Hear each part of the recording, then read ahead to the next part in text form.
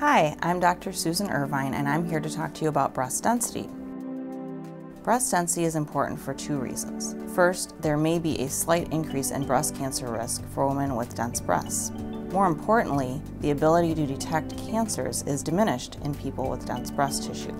Digital mammography, as we have at Holland Hospital, has been shown to be effective at detecting cancers in women with dense breast tissues. The need for additional screening, in addition to mammography, can be determined by evaluating your overall breast cancer risk. This includes a number of risk factors in addition to breast density.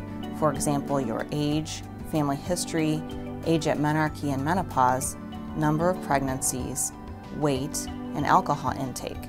Regardless of your breast density, it is important to talk to your doctor about your breast cancer risk.